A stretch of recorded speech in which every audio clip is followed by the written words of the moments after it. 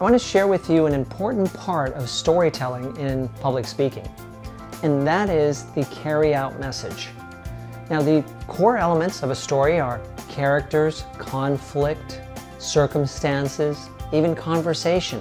But what about that final element after the change in the story, after the conflict is resolved? So then what?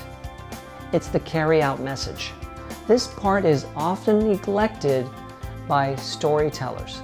And that is, what is the audience supposed to get out of the story? It's difficult sometimes. You come up with a great story, something that happened to you in life, and you know that you want to bring this into an upcoming speech. But how will it apply to the audience?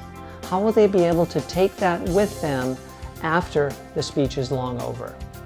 That's the carry-out message, and it's an important part of stories. And you should spend time telling your stories to others before you say them on stage, which is always an important rehearsal technique. But then ask the person who listened to the story, what do you get from that story? How does it apply to you? Is there an important message or theme there for you? And that will help you to understand the value of your stories, because sometimes what you think is valuable actually comes across a different way. It's not always the same carry-out message.